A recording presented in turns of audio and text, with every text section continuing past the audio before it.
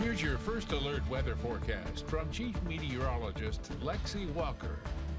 Hey, good morning, everybody, and happy Wednesday. We are looking at high temperatures into the 50s as we head throughout the afternoon. Much colder compared to the last several days and the warm above average weather. Limited sunshine is also in the forecast today, so expect mostly cloudy skies. But because of the front yesterday, we're waking up to wind chill values in the teens and 20s. So expect that for your morning commute as you're walking out the door. It won't be until at least 11 o'clock this morning that we finally warm above 32 degrees for those future wind chill values, and even a little bit of a wind chill as the day goes on. But as I've mentioned, definitely going to be seeing some limited sunshine. Here's a look at our 24-hour temperature change. That cold air has settled into Texoma. We're 32 degrees colder across Duncan, 29 in Altus, 35 degrees colder up in Elk City right now compared to yesterday morning. And earlier this morning, Chickasha was 43 degrees colder. So we are definitely feeling the impacts of this cold front. No precipitation with that frontal passage. We're going to stay dry all day today.